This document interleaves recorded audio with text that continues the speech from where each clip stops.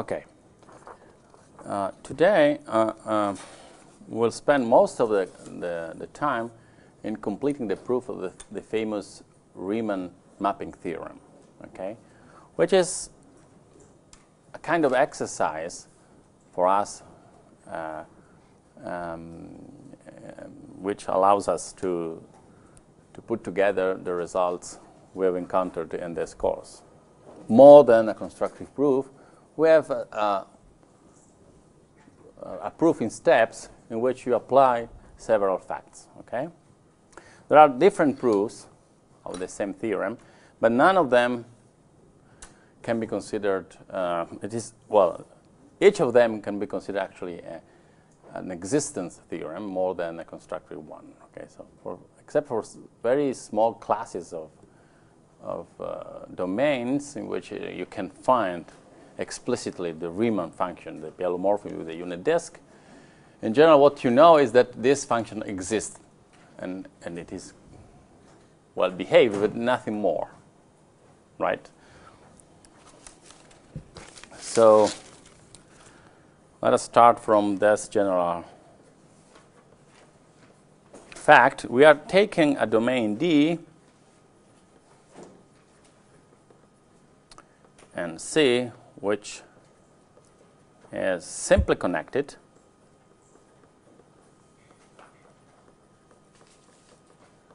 and different from C. So domain well contained in C and simply connected, which means that if you consider what is in the boundary of D, D is open, right? Domain means open, connected, simply connected in this case. We are assuming that also simply connectedness, and different from C. So it is contained. So in the boundary, there are at least 2 points, right? So this boundary contains at least 2 points. We call them A and B, right? If you want, we can actually substitute this hypothesis for saying that, well, this is the case, right? At least 2 points are in the boundary. Okay? If I remove 1 point from the complex plane, I don't have a simply connected domain. Okay? Which point you take is not important from the topological point of view, because in any case, you are considering a non-simply connected domain. Remember that we have defined simply connectedness in geometric terms only for plane domains by saying that the complement in the Riemann sphere is connected, right? So the plane is in fact simply connected, but we don't want it. But the plane minus 1 point, so with the punctured plane is not simply connected, because in the complement you have infinite and the point, right? So 2 connected components. And we have seen last time that this hypothesis is crucial also for Runge theorem, right? In the approximation, right? Okay, good. So we have 2 points. Not in D, for sure. And we consider this function, which is one of the functions we will use in this proof, which is the following. It's a square root of z minus a over z minus b. A and b are outside of it, and this is defined in D and takes values in C. Okay. What I'm saying is, because A and B are not in D, this function is well defined. Are you with me? Yes. Why? Well, first, B, which appears here, is the only point where the function can have some problems in the definition. The second point is that here we are taking the square root of in the complex setting. So this number cannot be 0. Remember that 0 is a branch point for any root, right? Because the definition of the squares, sorry, of the roots is related to the definition of the logarithm. So when you are close to 0, there are problems. What we know, and I want to recall you that we proved this, that when you have a simply connected domain and you have a function which is not vanishing in this simply connected domain, you can define the logarithm of this function, right? We proved this, right? So in particular, this function here, under the symbol of square root, is a non-vanishing, well-defined function in D because it is not vanishing. Well-defined, B is on the boundary of, and so that we can take a single-valued logarithm, well-defined, and this function turns out to be holomorphic in D. All right? So I summarize what we have done here. So Z minus A over Z minus B is well-defined in D and never vanishes. Okay? So that we have a function which is well-defined and not vanishing in a simply connected domain. We can take the logarithm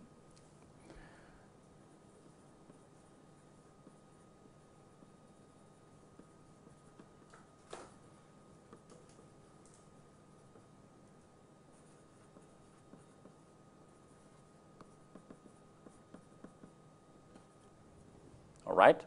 And therefore, we can equivalently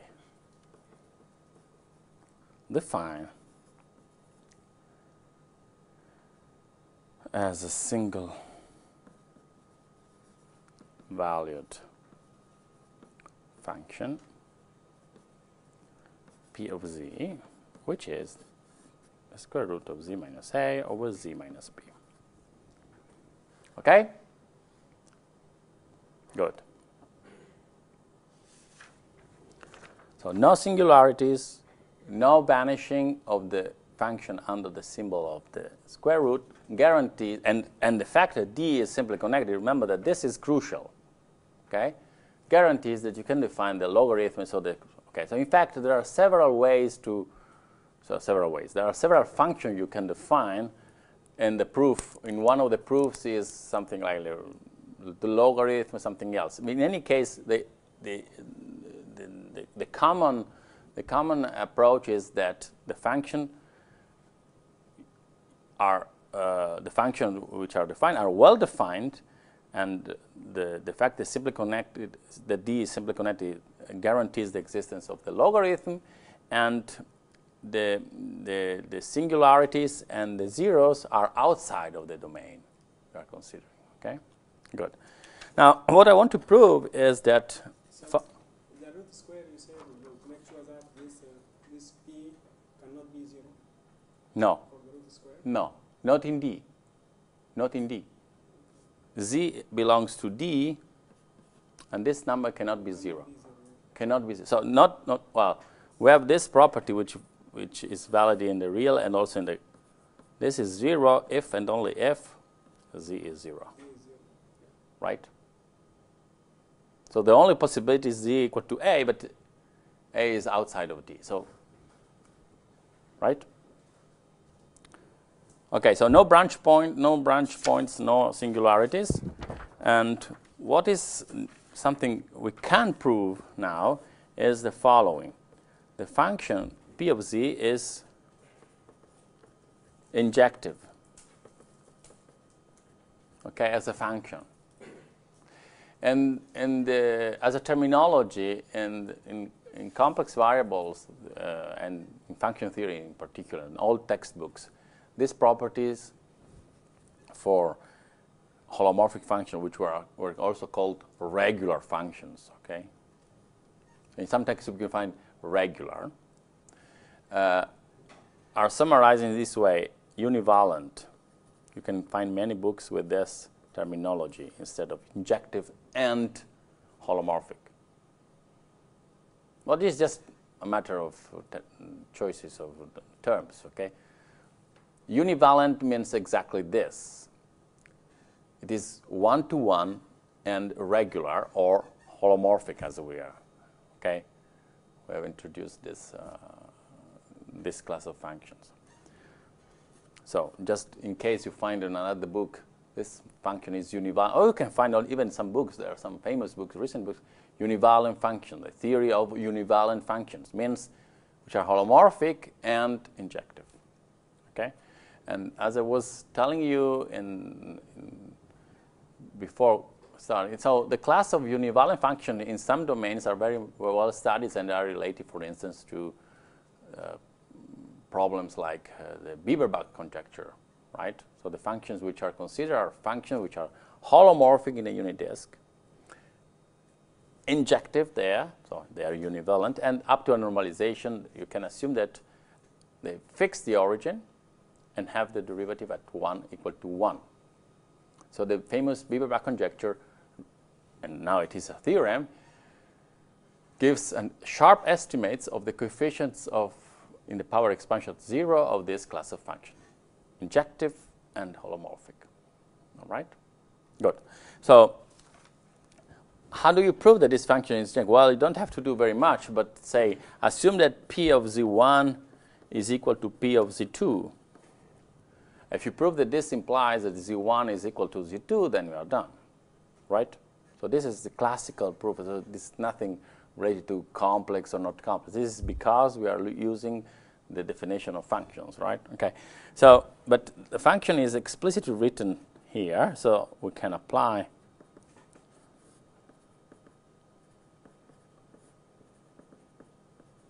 and this number here is the property that its square is the same, right? So that you have that, well, this implies that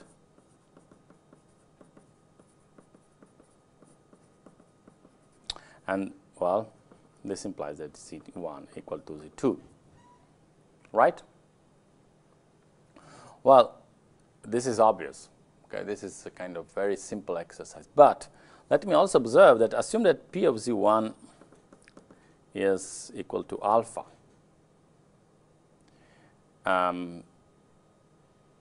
Then it is not possible that the value minus alpha is taken by any z in D.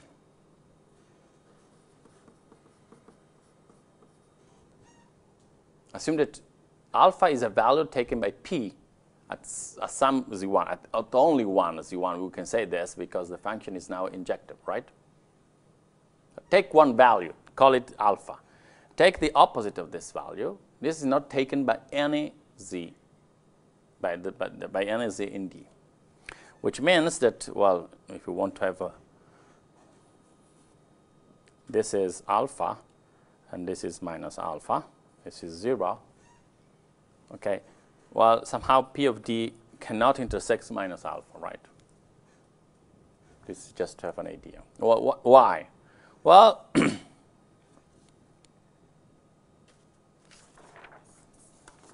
the reason is somehow related to what we have already shown for injectivity. Because if you assume that P of Z1 is alpha, but there is a, say, Z2 equal to minus alpha, right? So that you can have this, so I'm saying this PZ1 is alpha, and assume that there exists, by contradictions, there exists one Z2 such that P of in D such that P of Z2 is minus alpha. Then you have this, right? And then again, taking this, the square of the amounts we are considering and these equalities, we obtain that Z1 minus A over Z1 minus B is Z2 minus A over Z2 minus B, which implies that Z1 is equal to Z2, which is contradiction. All right? So same calculation shows us also this important fact. We can be also have that P of D is open. Okay, this is because P is holomorphic.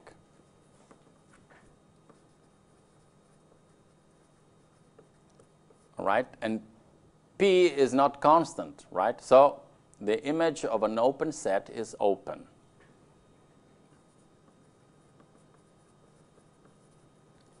How can I say that P is not constant? Well, we prove that P is in fact injective, so cannot be, right? It's even more, okay? Okay, so P of D is open, right? And I can say that call D1 P of D, which is open, and take W0 in D1, right? Then what I know that, well, I can find a small neighborhood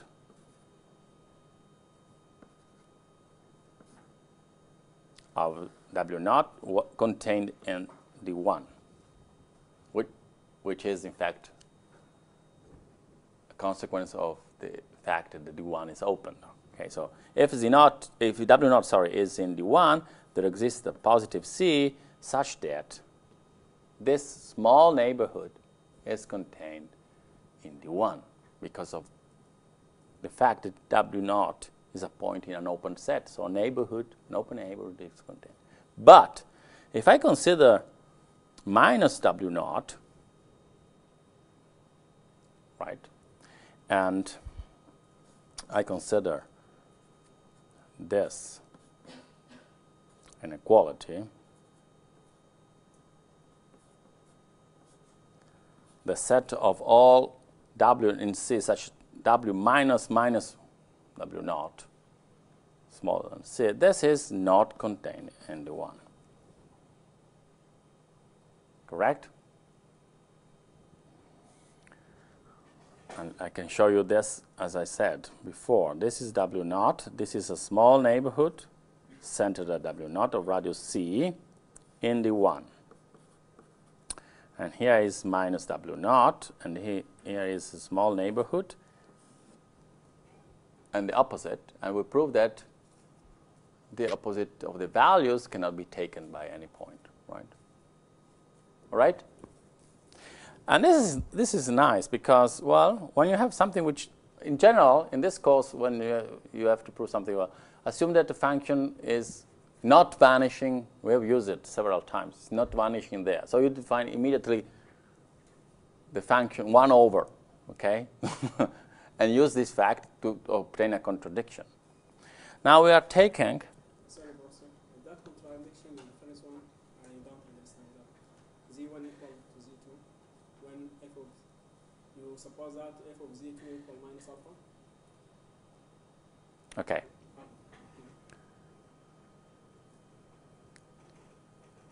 Okay. We already know that the function is injective. Okay.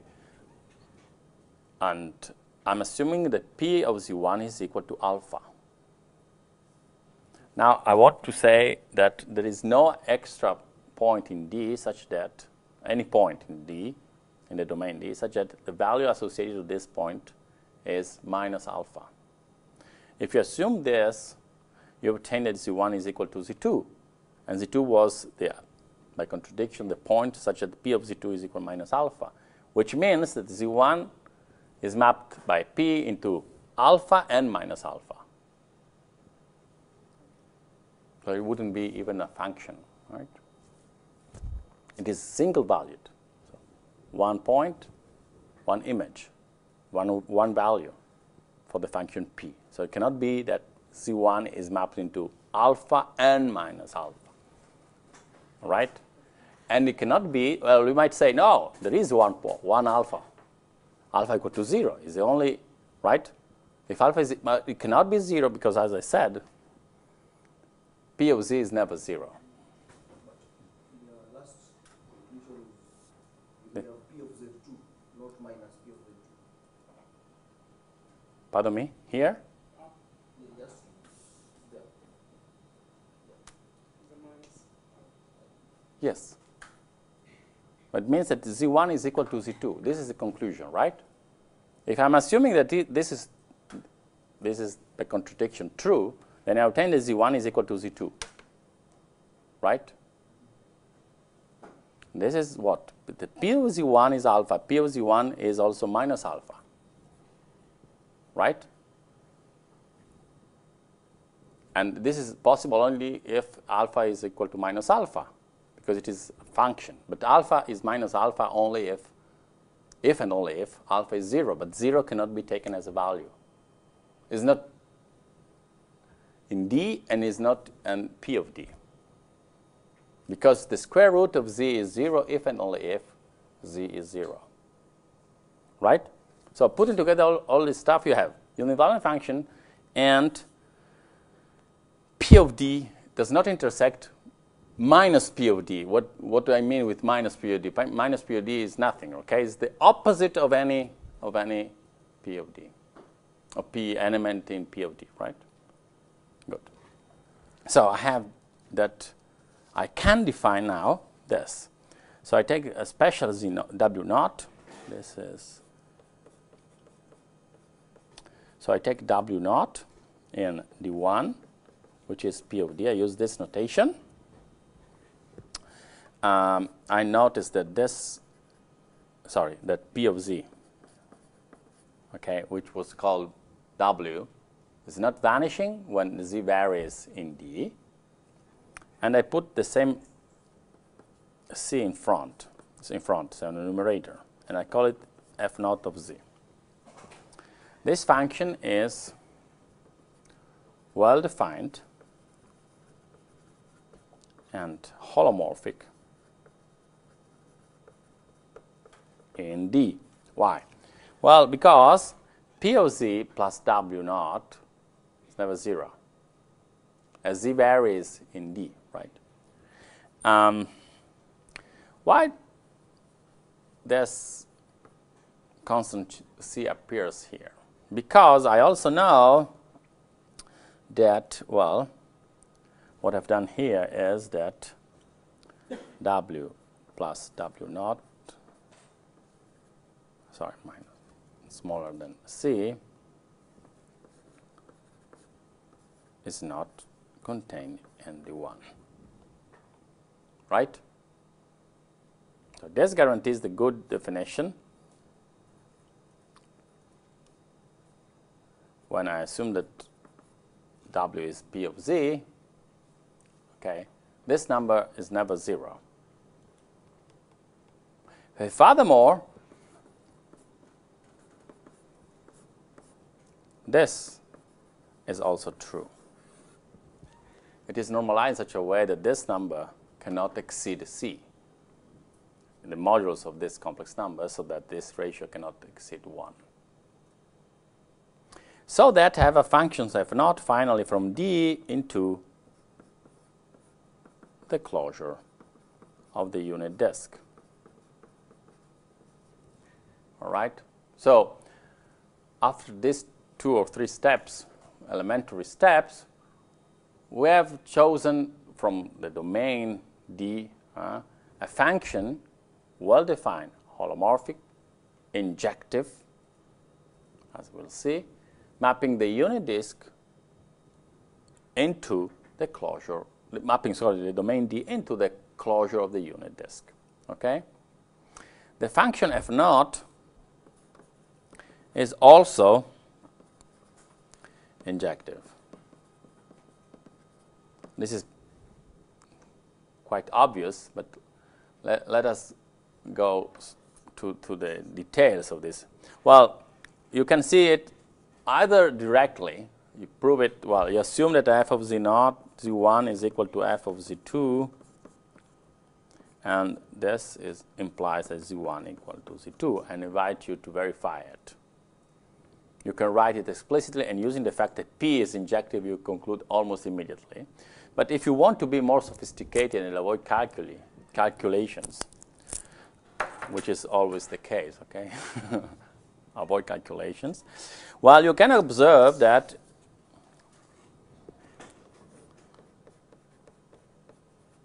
f naught of z is defined the following way: c over p of z plus w naught. And so that f naught is the composition of what? You have of p of z, and you add w naught, right? So you have a translation. Then you take an inversion, and then you take a dilation. Okay, so let me write this. T of w is w plus w naught. I of w is 1 over w. And d of w is cw, right? Take p of z, apply, so compose t to p of d. You obtain p of z plus w naught, right? Then apply the inversion, 1 over p of z plus w naught. Then apply the dilation. You obtain c over, so you obtain, as I said, f naught. These functions here are the basic tools, okay, in what we have found in the Möbius transformation. These are linear fractional transformations. They are all invertible, so they are all injective. If p is injective and you are composing p with the injective function, the composed function is in fact injective, right? So finally we have an injective function from the simply connected domain D, which can be as odd as you want. So you have only one hypothesis added, that D is not the complex plane, because otherwise the function of naught would be immediately constant. An entire function which is bounded is constant, your theorem. So there is no hope to find, okay, a biolomorphism from the complex plane and the unit disk. So in fact, we are considering an injective function in order to avoid constant functions. All right? So, and that's why when I showed you why we were studying the automorphism of the unit disk, I said, well, the unit disk is in some sense the model of many bounded, so of any bounded simply connected domain. Let's see. Okay, so at the end of the story, we'll find that the domain D, and this is the statement of the Riemann mapping theorem, is biolomorphic to the unit disk. So at the time being, we have just one injective function from the domain D and to the closure of the unit disk. Okay? And here comes the part of the steps which are less constructive. Up to now, you can say, well, we can do something, right? We can write, you can take A and B so properly, and then imagine that you can have something up to now. Yes, but now we consider the set of functions which are like the f naught, holomorphic, and injective, right? And as I said, this can be found to be also simply univalent, summarized with the term univalent. Okay, what is this matter of term? So this class of functions, so in principle, you might wonder if this class, if this family of function exists and is not empty, right? You might say, well, I have no idea. D is just a simply connected domain, which is not C, right? That's the only hypothesis I have. Well, I showed that f naught belongs to this class. So it is not empty. So we're not talking about the empty set, which is always a good hypothesis to have, right? Otherwise, you can prove many properties to the right. The empty set is very good, okay, for many results. So, good. What can I say about this class of functions? This family of functions turns out to be a family of functions holomorphic and, say, uniformly bounded. They are all in modulus smaller or equal to 1, right? Because they map the domain D holomorphically and injectively, so in a one-to-one way, into the closure of a unit disk. So the modulus of any F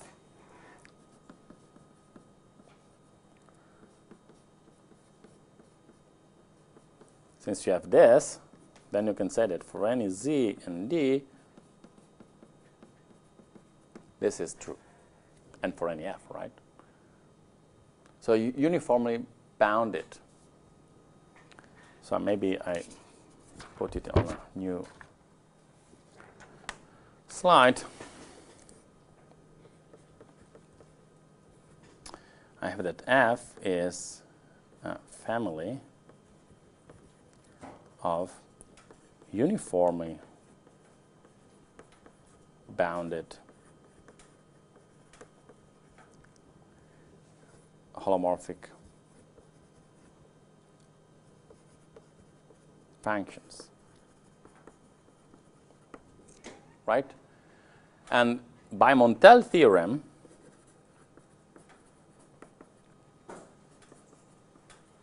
this guarantees that the family F is also normal, right?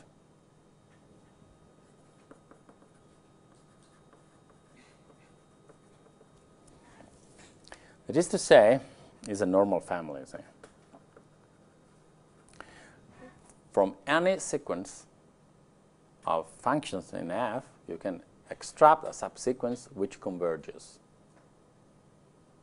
right? The point is that what we know from Weierstrass theorem is the limit function turns out to be holomorphic because we are considering sequences of holomorphic functions. What we don't know is whether the function, the limit function, is in F, still in F or not. So we want to know if F is closed with respect to this convergence. So it is bounded as a family of functions. If it were closed, it would be somehow compact, right? And unfortunately, the answer is no, it is not the case. So what you have is that as an application of, as we will see, an application of the Hurwitz theorem we have proved so far, the limit function of an injective function, of a sequence of injective functions, is not necessarily injective. Okay, so let us collect the ideas up to now. So F is normal since it is uniformly bounded because we have Montel's theorem, right? And this is okay. So which means that for any sequence in F, so we are taking a sequence of holomorphic and injective function from D into the closure of the unit disk, there exists a subsequence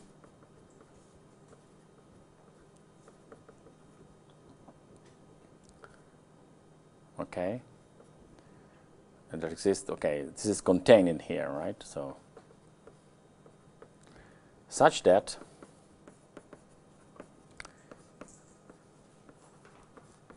so uniformly I use G, okay? Sorry, I use G because then F will be used later, right? So there is a limit function which is obtained as a uniform limit, uniformly on compact set.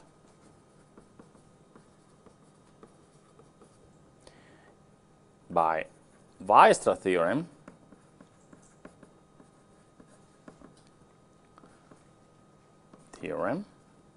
G is holomorphic, and G maps the disk the domain D into the closure. Right? This is what we know. The limit exists because of Montel's theorem. So the limit in the sense of uniform convergence on compact sets, and the limit function G is holomorphic. But I cannot say that G is in F in general, because the additional request is that G has to be injective. I would say yes if G is injective. But is it true that from an injective sequence of holomorphic function, you obtain a limit which is an injective holomorphic function? The answer is no, unfortunately, as I anticipated.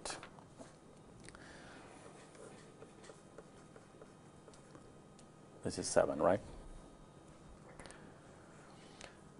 So, equivalently,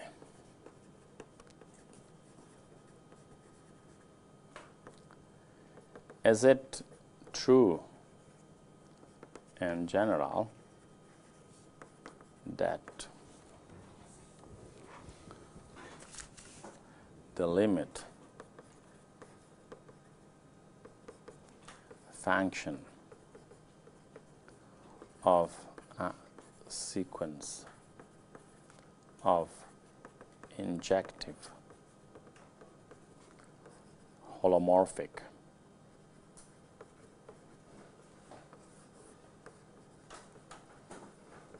functions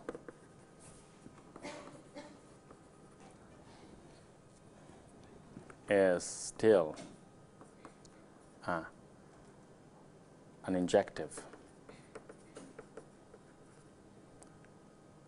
holomorphic function?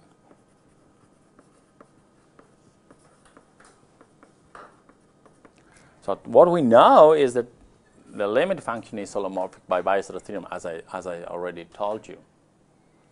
What I want to show you is that not necessarily this limit function turns out to be injective. In fact, consider Z naught and D, and consider the sequence Gn of Z to be Fn of Z minus Fn of Z naught, right? So we start for a sequence in F, okay, without passing through the subsequence. We already assume that this is convergent to a function, okay? Or if you want to pass through the subsequence, and then you consider directly the subsequence, and you construct a new sequence, Gn of Z to be Fn of Z minus Fn of Z naught. Z naught is a point in D, right? This is, again, a sequence of holomorphic functions. This Gn of Z is holomorphic, right? Fn of Z is holomorphic. This is a constant term. So, okay, this is holomorphic.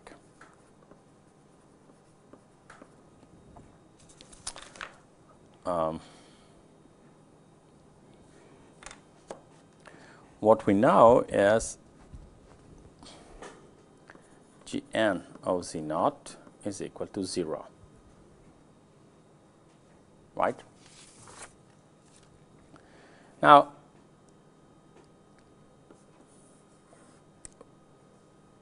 I know that Fn is a family. Since F is normal, Fn is a sequence which converges, as I said, to a function G, right? So I have passing to the limit, I obtain, well, this tends to G of Z naught, this tends to G of Z. And this tends to another function, H of Z, right? We have this equality. Now what we have is that, well, the limit for F exists because F is, the family F is normal, so we are taken up to a sequence of function in a normal class, in a normal family. So this function here, by Weierstrass theorem, is holomorphic as well. But what we know from Hurwitz's theorem is that this function is vanishing at Z0 because we have a sequence of functions which vanishes at Z0 for any n, right? Or it is identically 0. So if the second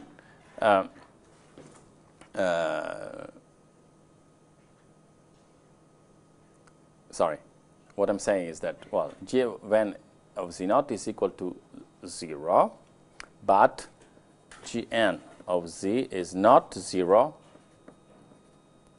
if Z is different from Z0, right? Because f is supposed to be an injective function, right? So it vanishes only at Z0. But the limit function can be identically 0. If it is the case that h is identically 0, it is constant, and g of z, the limit function g is constant, equal to g of z0, right? So it is not injective. Because we have studied the zeros of limit functions, right, using the argument principle, we've shown that the limit function can be either with the same zeros, or so without zeros, or identically 0. So if f of z is identically 0, equivalently g of z is identically to g of z0, so it is constant, then g is not injective.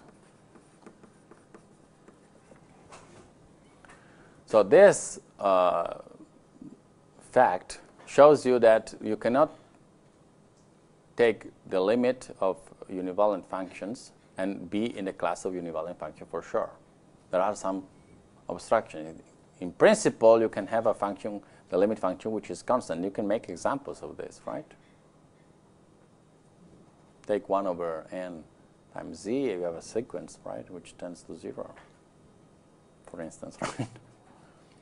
Okay. So now the idea is consider another class. This is 7, right?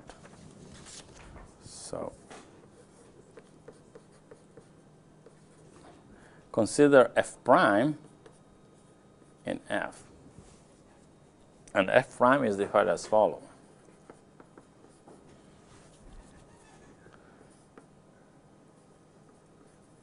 Such that the derivative of f at c in modulus is greater or equal to f prime 0 of c. Xc is nd. So you pick one point in the domain D, you evaluate the function f0 we have constructed so far, not in C, but its derivative. See? Take the modulus and say that, well, what we are considering here is the set of all functions in f whose derivative at C have modulus greater or equal to this number, f prime, the modulus of f prime 0 at C. So, of course, f0 belongs to f prime. So, again, we are talking about a non-empty family. So, f prime is not empty. What do we have? We have that f prime is normal, since it is a subfamily of a normal family, right? And is finally compact. So let me say what I mean. So we have seen that the only risky situation is that the limit function might be constant. Right? Otherwise, it is injective, right? It vanishes only at z0, right? No other zeros, right? Good. All right. So assume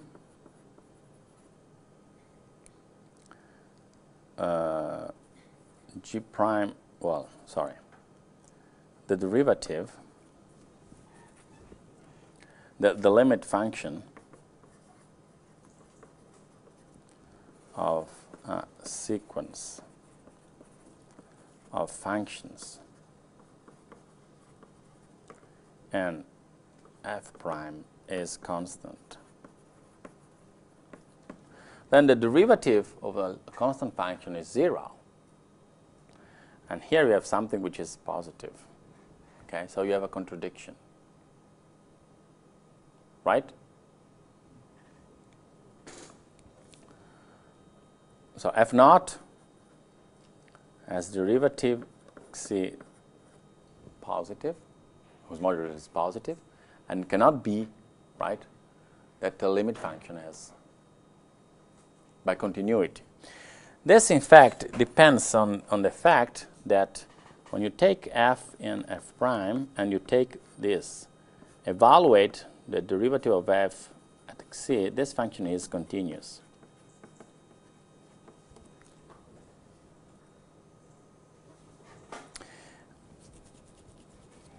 In fact, well, how do you prove this?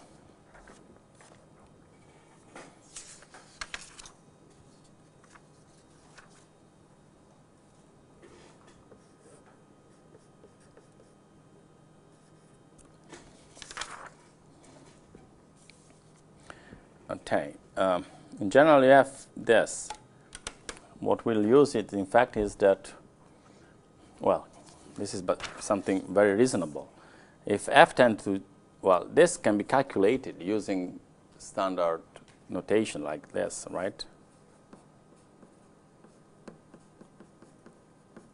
Everything here is composition of continuous operations over complex valued and injective, in particular, holomorphic functions. So everything is continuous. So what we want to see here is that, well, we want to prove actually that this is something reasonable. You take the sup of f prime of c as f varies n f prime. I want to prove that this is in fact a max. Okay? So take Fn, a sequence in F, call this sup to be M, right? The sup always exists, right? If it is taken for a value which belongs to the class F prime, then this sup becomes a max, right? The sup always exists. I take this as a, but you take a continuous functional of something which is calculated starting from a normal family, and you repeat the same argument where I'm going to show you, and you see that it is equivalent. So you have a sup, you can consider a sequence of value of a function in F prime such that this number tends to M by definition of sup, right? But this function, this sequence of functions here are contained in a normal family. So you extract subsequence, make it converge, and the value, so the limit function f is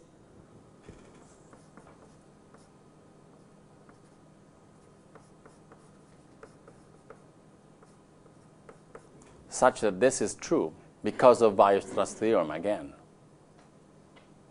Okay, so this limit exists by normality. And this is true by Weierstrass theorem. All right? So normality guarantees the existence of the limit, and the continuity of the modulus and the fact that the limit of the derivative of a sequence is equal to the derivative of the limit function, that is to say, one of the consequences of Weierstrass theorem guarantees that this is in fact true, and then f prime is in fact compact, right? So modulus of f prime of c, the max prime, okay, is well defined.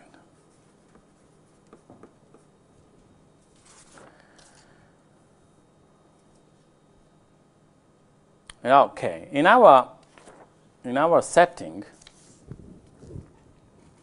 we can say that, so for our purposes, we can say the following. So we are number 10. We can say there exists f tilde and f prime such that the modulus of f tilde of f prime, so the derivative of f tilde at c is greater or equal to f prime of c for any f prime. Correct? So there is a maximum. Yes? Now I want to prove that the following facts are true. So f tilde, well, I don't know anything about this f tilde, okay? I can only say that, well, this f tilde exists once again, okay? But I can show you, and surprisingly, that this is true. That the function which is extremal for this problem, take the maximum of the modulus of the derivative at c, guarantees that this is true. And how can you prove it? Well, it's quite simple. We use what? Möbius transformation again. Assume that this is not.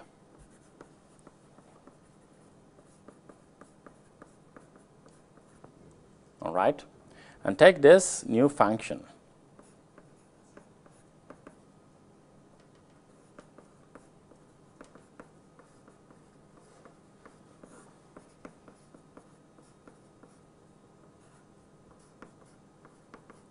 Which is the composition of f tilde with a suitable Möbius transformation, right? So if you want, the transformation I'm considering is this. The Möbius transformation I'm considering is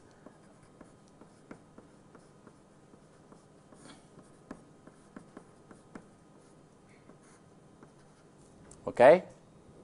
Here is a bar, right? It's conjugation. So if f of f tilde of c is not 0, this is a Möbius transformation different from the identity. If it is 0, it is the identity. You said this vanishes as well.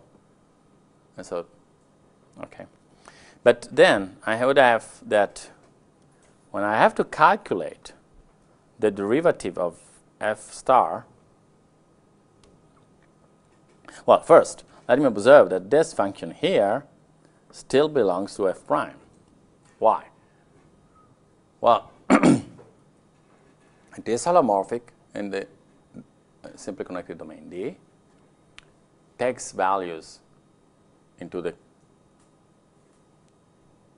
closed unit disk. Why? Because we are then applying a Möbius. The Möbius transformation maps the unit disk into itself and the boundary into itself, so no problem. It is injective, yes, it is, because it is a composition of a function which belongs to f prime with a Möbius transformation. And once again, the Möbius transformation is injective, so you are composing injective functions. And what do we have? Well, we have that this is the extremal function for this inequality. So in particular, it is true that this is satisfied, right? So this is for any f. In particular, it is greater than the modulus of f prime of f naught prime, which is one of the functions in f prime. All right. So the f star I'm considering here is should be in f prime. But what do we have? Well, when we calculate the derivative of f star at c, we obtain, well, what? F tilde prime of c right? Times 1 minus modulus of f of c squared, correct? And then 1 minus modulus of f of c squared, and then minus what? The derivative of the denominator times the numerator, right? But when it is evaluated at c, it is 0, right? So this cancel this. Are you with me? Good. And what I obtained from this very elementary calculation, we are applying the Leibniz rule, right? We obtained that the modulus of this f star I constructed of the the derivative of f star at c is modulus of f tilde prime at c over 1 minus modulus of f tilde of c squared, which is, since this is smaller or equal to 1, this is greater or equal to modulus. And this is a contradiction, because f star would be a function in f prime whose derivative at c is modulus greater or equal of the function which realizes the maximum of the modulus, right? So this is a contradiction. So it turns out that when you have the extremal problem solved, automatically you also know that c is mapped by the extremal map into the origin. Something mysterious. Okay, geometrically this is the case. Okay. Good. Now, what is left to prove? We have an injective function from the unit disk. From the simply connected domain D into the closure of the unit disk, right? If we prove, and it is injective, if we prove that the function is also onto a unit disk, we are done. We have a biolomorphism from D, the simply connected domain, not the plane, the entire plane, into the complex unit disk, right? So what is left to prove is, well, that f tilde here is also onto, which means that if I equivalently, or for any alpha in D, the unit disk, so modulus of alpha is smaller than 1, there exists a z in D such that f tilde of z is alpha. And I can say that this is unique because of injectivity, right? Well, once again, assume not.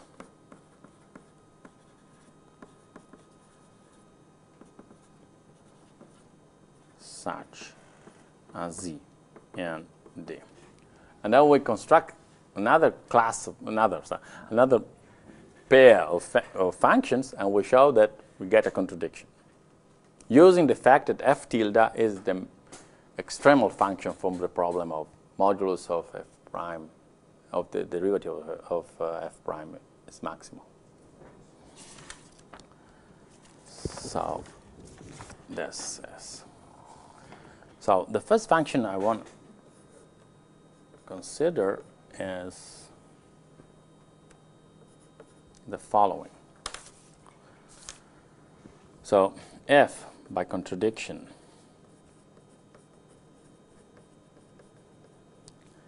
f of z, f tilde of z is not alpha for any z in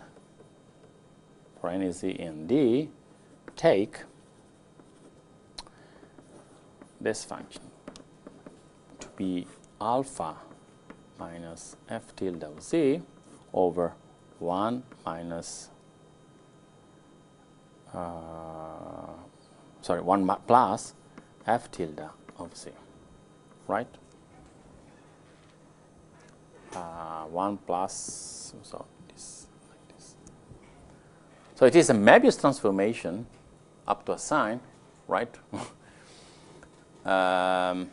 Composed to, so f tilde composed to a Möbius transformation, then the square root of this.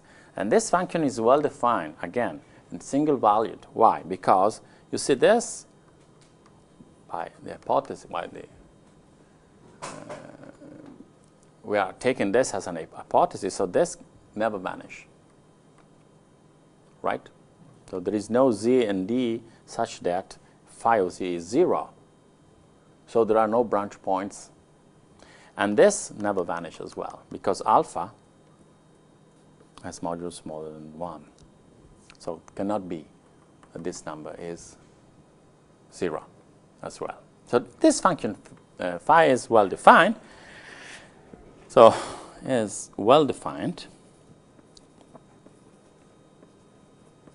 holomorphic, and furthermore, we have that phi of z has modulus smaller or equal to 1 for any z and d.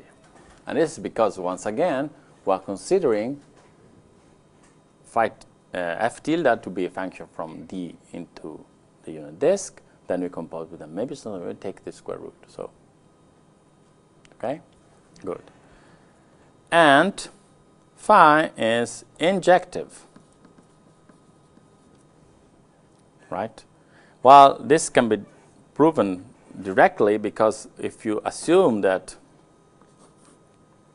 so phi of z1, which is alpha minus f tilde z1 over 1 plus alpha bar f tilde z1 is equal to phi of z2 alpha minus f tilde of z2 over 1 plus alpha bar f tilde of z2, then again, taking the square, you obtain an equality of Möbius composed with the function f tilde, and f tilde is injective. So that this is equivalent to alpha minus f tilde z1 over 1 minus 1 plus alpha bar f tilde of z1 alpha f tilde of z2.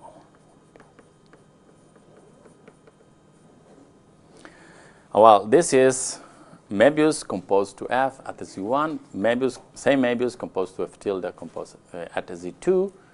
Möbius and f tilde are both injective. Then we conclude that this is possible only when z1 is equal to z2.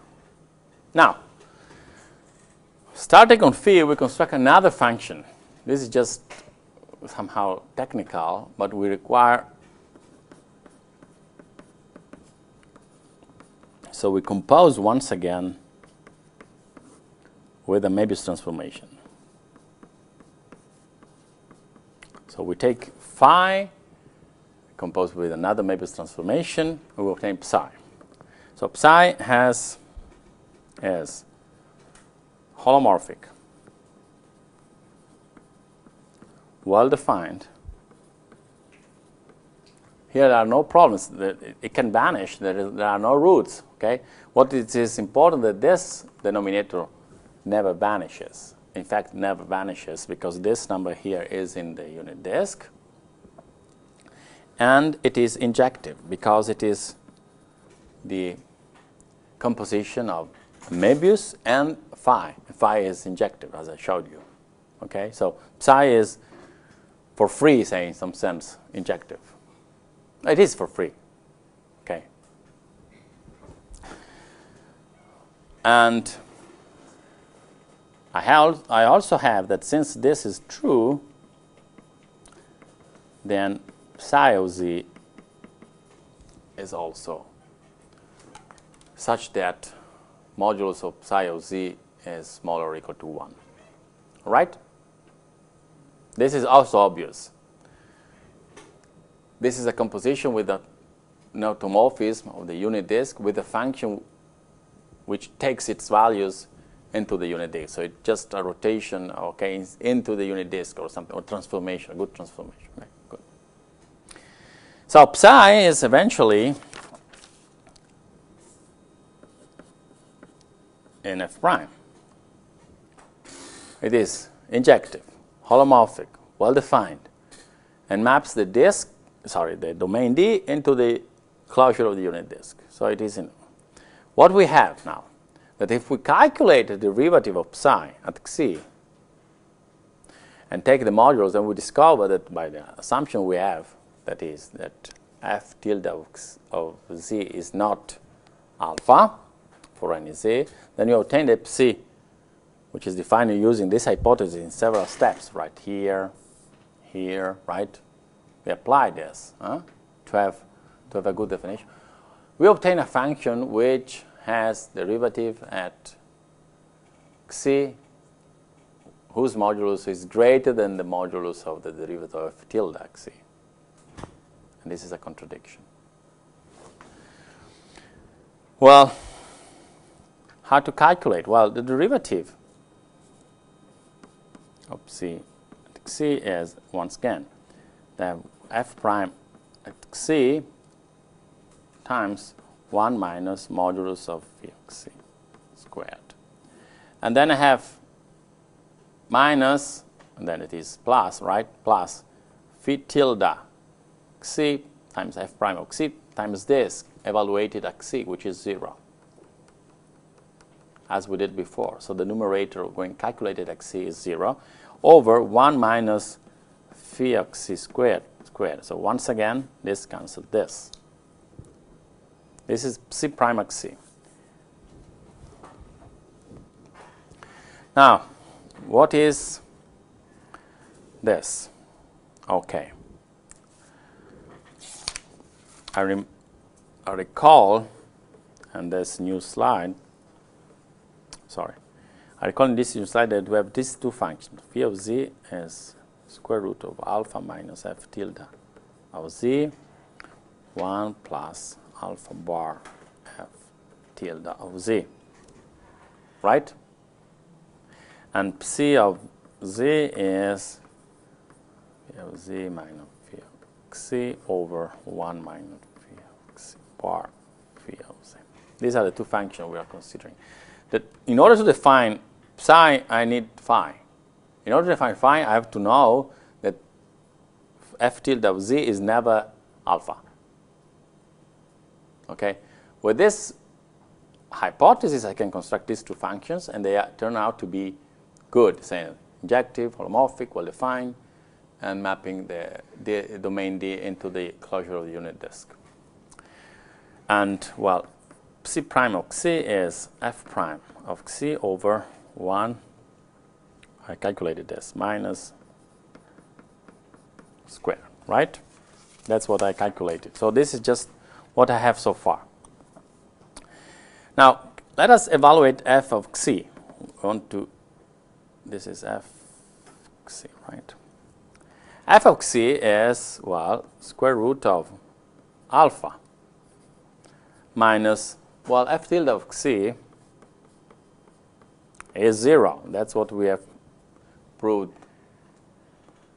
okay, just before considering the function phi and psi. So, well, f of xi is square root of alpha. That's it. F prime of xi is, well, f prime of xi is 1 over 2 square root of phi of xi, right, times what? Times the derivative of this, right, evaluated at xi, which is minus f tilde prime of xi, right, 1 plus modulus of alpha squared. Because, no, sorry, I'm sorry.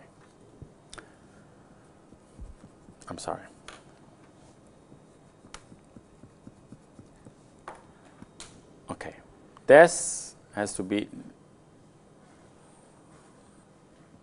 calculated. So the derivative of f prime is using the chain rule, the derivative of a compositional function, right? So 1 over 2, the function evaluated at c, which is correct.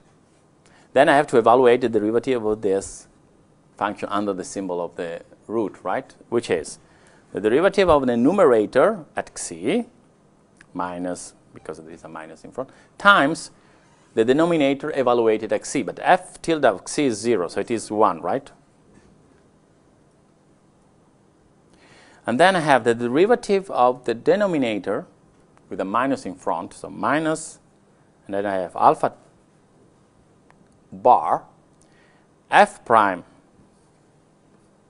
f tilde prime of c times this, evaluated at c, which is only alpha, because f of c is 0. So if I'm not mistaken that much, this is 1 over 2 square root of alpha times square root of, 1 over, I'm sorry. Well, maybe, and then I have here 1 minus, well, 1 plus this, the minus in front, and f tilde prime of c. Is it?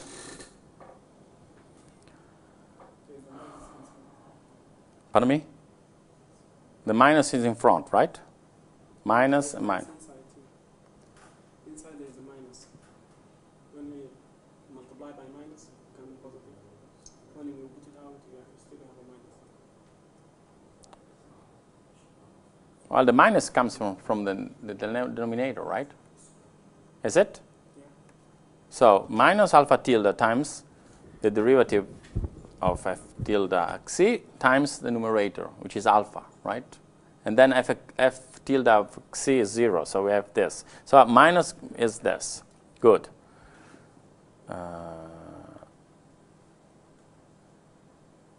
So I'm wrong, because this is not. Is it? 1 over 2 fc, right? So, sorry. This is just a chain rule. This is calculus 0, right? No, I didn't want to make all the calculations. It's very boring, right? In any case, though, the idea is that I have to calculate the derivative of a root, of a composition of functions. So I calculate this, and then I have 1 over 2 the function for c, evaluated at c, right? So I have that this number is here, given. And then I calculate the derivative of this composition of f tilde and the Möbius, a suitable Möbius, which gives us this.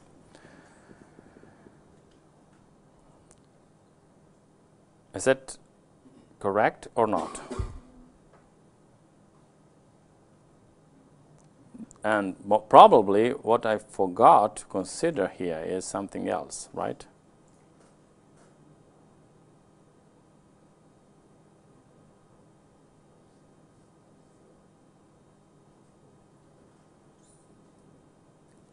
No, it is correct. This is just the this is what? This is just the numerator, right? Of this expression. Because I want to show a contradiction by showing that psi prime of c has a modulus greater than f naught of f tilde prime of c. So to complete, this is this over 1 minus modulus of f of c squared, which is this. That is to say, this is, let me say, 1 over 2 square root of alpha, then a minus in front of 1 plus modulus of alpha squared times f tilde prime of c over 1 minus modulus of alpha.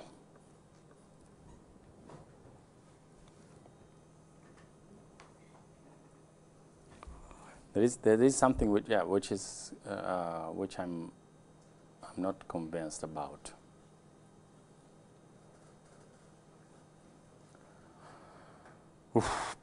There should be a plus here somewhere, right?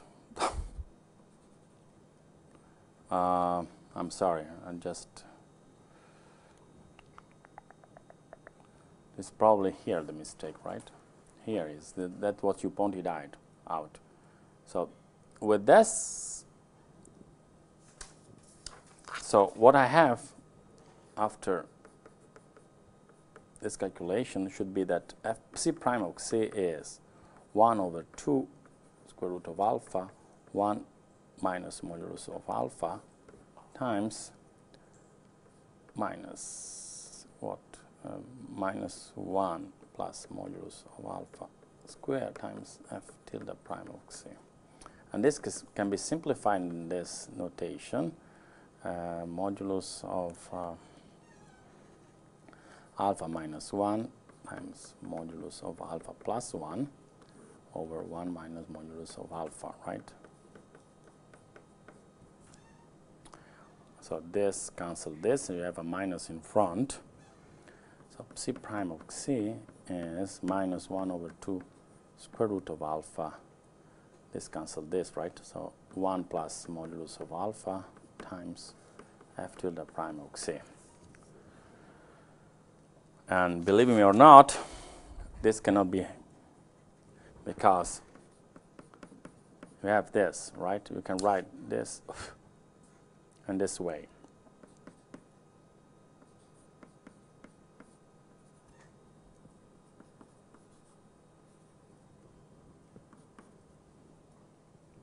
That take 1 minus 2 times this, and then this, right?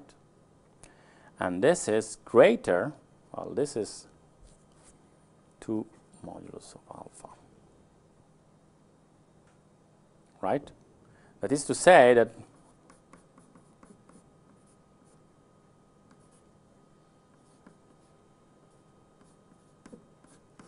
the derivative of psi prime at C is greater than the derivative of F tilde prime at C. And this is a contradiction. So if you assume that a value alpha in the unit disk is not taken by the function F tilde, you can construct a function of psi which has derivative at C in modulus greater than F tilde, which is the extremal function for this calculation. So we have finally the following. So F tilde 16. We have that F tilde must be onto, and therefore F tilde from D is biholomorphism.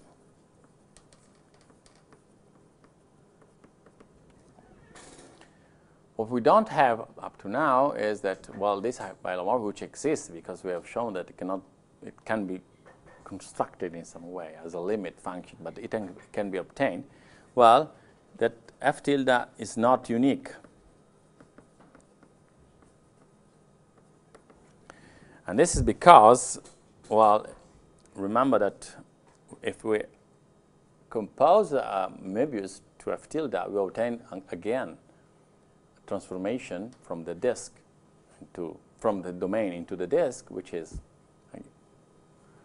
good, with the good properties. For instance, if you take this function here,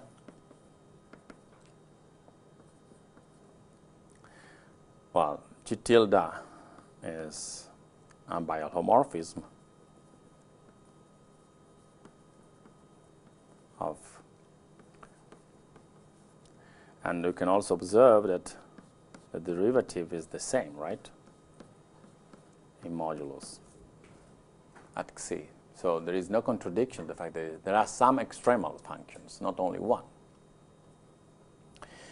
So it can be uniquely determined if you assume that, for instance, that derivative, well, what is the effect of multiplying AE to I theta to F? It's sometimes to rotate, right, the values. And then the derivative is multiplied by a preferred direction, EI theta. Similarly. So if you if you, for instance, say, well, I want not just one biolomorphism, but the biolomorphism which maps Xi into 0, right? So you decide that a certain point Xi is mapping to 0, and then the derivative of Xi of the function is, for instance, positive, in the sense that this is real and positive. It means that it has to be oriented in such a way that this product, it turns out to be a real number. Then you have just one possibility of choosing theta. There is no way to avoid this. So the general statement is, so this is the Riemann mapping theorem. Given a domain D simply connected in C and not C, there exists a biholomorphism F. Furthermore,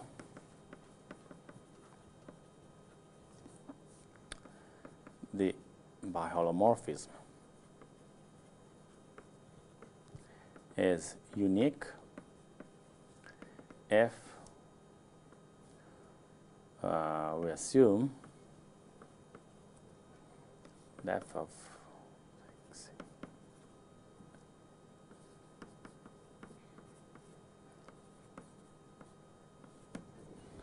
we assume that the value, a certain value Xi is mapping to 0, and the derivative of the biolomorphism of Xi is positive. So it is a real number and positive. This depends essentially on the fact that you have the freedom of choosing a composition with an automorphism. The automorphism of the unit disk acts transitively, so you can move it to the origin. But then you have also the freedom of choosing a rotation, and if you require that the derivative at Xi is a positive real number, then you fix the direction of the rotation, and you have only one possibility, not the freedom of choosing whatever you want as a composition. As I said, this can be an instructive exercise to collect the ideas of several theorem statements we have encountered in the course, but it's not constructive in the sense that you don't have a function. You know that the function exists, but in several cases, okay, this is enough. Just to know that you can, well, for instance, if I give you a very odd, simply connected domain, whatever I like, so for instance, well,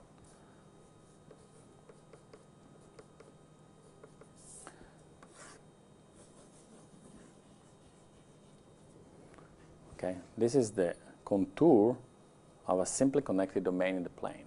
I have no idea of what are the functions which are holomorphic in this domain to itself.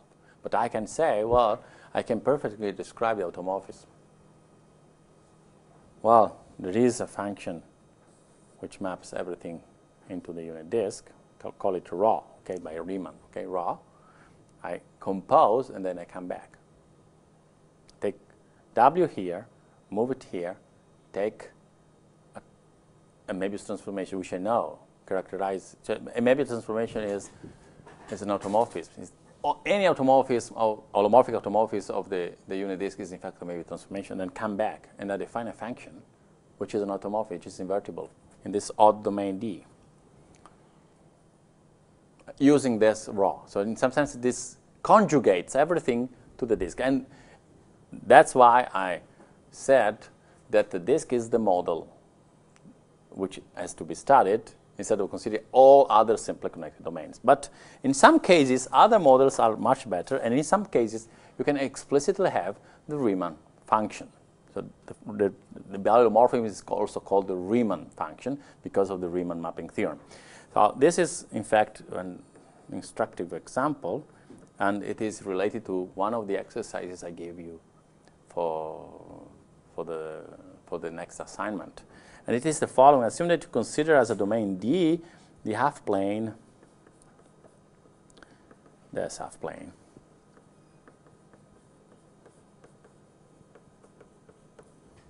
The right half plane, as it is normally considered. So this is a simply connected domain, right? And it is not a plane.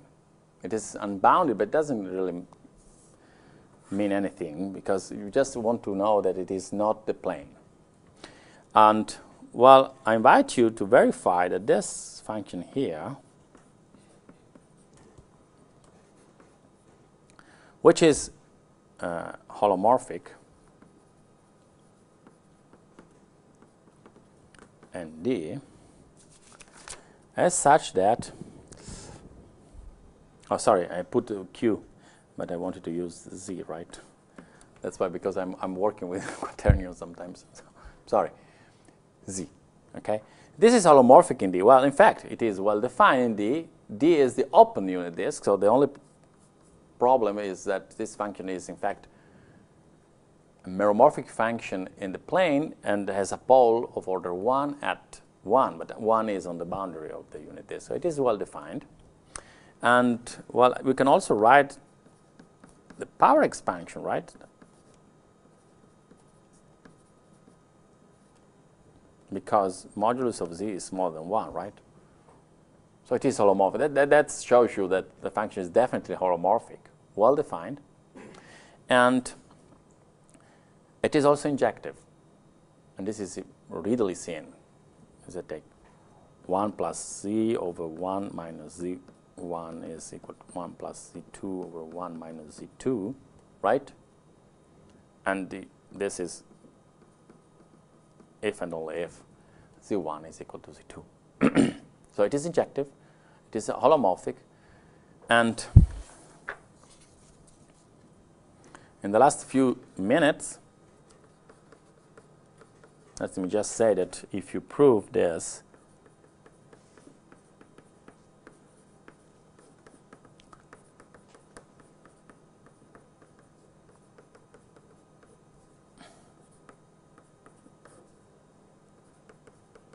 right, that this number is positive, as you can easily see.